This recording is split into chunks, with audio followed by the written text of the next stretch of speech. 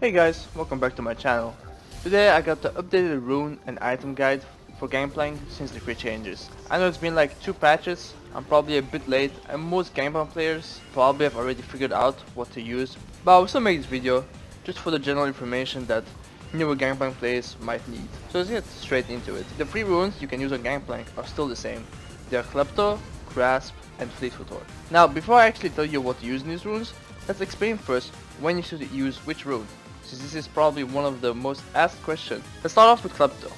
Klepto is good in lanes where you can actively proc it and be safe from your opponent. This means you won't really be killing your opponent, but at the same time your opponent won't really be able to kill you either. This pretty much means that you get a lot of free gold and have easier scaling towards your late game. Next is Grasp. This is in lanes where there is a lot more fighting / trading. It adds a lot of extra damage on your poke, makes you more tanky, and gives you that slight extra sustain that you need as well. Now for Fleet is in lanes where you won't be interacting with your opponent, because you know Gangplank is gonna get outtraded every time in certain matchups. The goal is, with this rune, to spam your Q on minions, to stay in the lane, and spam your ultimate with Presence of Mind. But now let's get straight into the runes. Starting off with Klepto, these are the viable options in the inspiration tree. In the first row you have Magical Boots or Stopwatch. Stopwatch is better most of the time because it doesn't deny you to be able to buy boots in the early game, which can be very useful sometimes in situations where you can dodge more skill shots, avoid ganks, and get easier in and out of your Q range to poke your enemy. Stopwatch also builds into a GA later on and gives you the option to do a flashy play for free at any point in the game. These kits are pretty much the only viable option here in the second row. Gives you more sustain and adds mana to your mana pool. Then for the last row, Cosmic Insight and Time of Tonic. All you need to know is when you take which one. Kinda comes down to preference, but I like to say that I take Time of Tonic in a bit more difficult matchups where sustain is more needed and the extra movement speed can help me kite the enemy, while Cosmic Insight is just really nice to have in good matchups, obviously. Now let's talk about the possible combinations you can take with this. Sorcery is obviously still the best secondary for Gangplank. I'll show you possible variations of Sorcery. First off, this is probably the best variation so far. Mana Flow with Gathering Storm. This just gives you all that you need as Gangplank. It gives you the extra mana to help you in lane and gives you the scaling AD for the late game. Now I will just show you the other variations, but it pretty much comes down to whether you want like Mana Flow and Absolute Focus gives you an easier time in the lane, while Transcendence Gathering Storm is fully focused on the late game.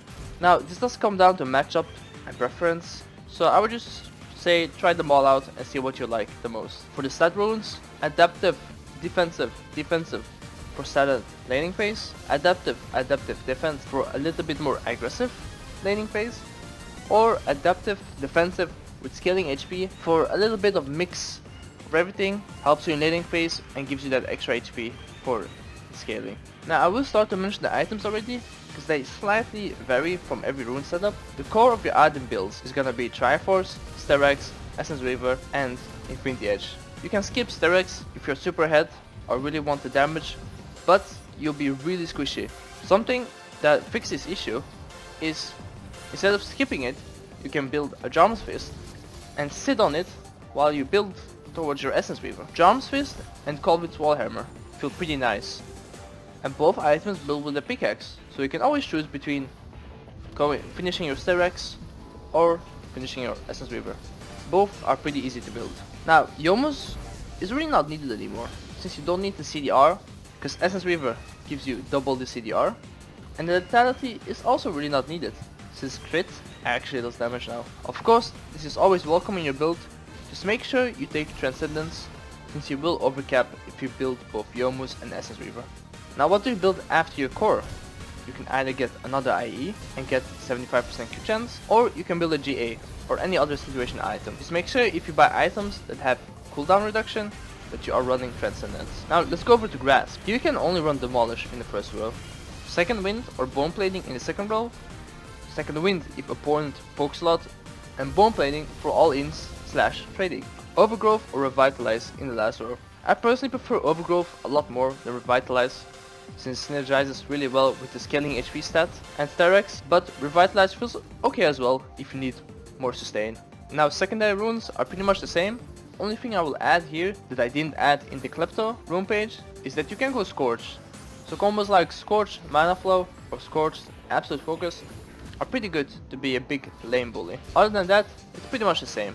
As for the items, I will mention that it's a bit more forgiving if you skip Sterex with his rune setup, since the Resolve tree gives you so much HP and defensive options that you can go straight for an SS Reaver if you are ahead, instead of building Sterex. But building Sterex obviously synergizes well with the HP and is never a bad option. Same Drum's Fist into SS Reaver strat applies here as well. Now is probably also a good time to mention Domination as a second. Now Domination did get nerfed a while ago, which obviously makes it a lot less prioritized, especially compared to Sorcery, because Sorcery is just way better on Gangplank.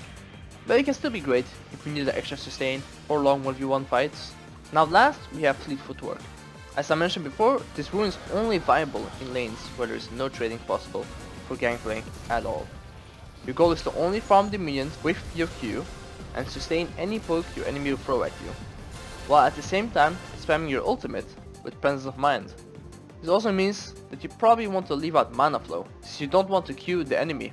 So taking Transcendence or Absolute Focus with Gathering Storm is probably your go-to option. Now here are the runes. So first is Presence of Mind, as mentioned. It's just a grained rune that synergizes well with Gangplank. Second, either Bloodline for the sustain, or Tenacity against heavy CC team comps, where you might want to keep your orange for more important abilities when you're at the risk of getting chain CC'd. Both are situational. Then in the last row, Coupe de Grace, Cut Down, or Last Stand are all equally good. I guess Coupe de Grace is a little better now, since Gangplank actually does damage, but that's just my personal opinion. Whichever one you take comes down to preference and matchup. Core item builds stays the same. Now that was it for the new runes and item setups. I hope you find it useful, and as always, feel free to ask me anything that I could have probably missed out, or if you have any ideas for Gangplank videos you want to see, let me know. Thanks for watching, and I'll see you next time.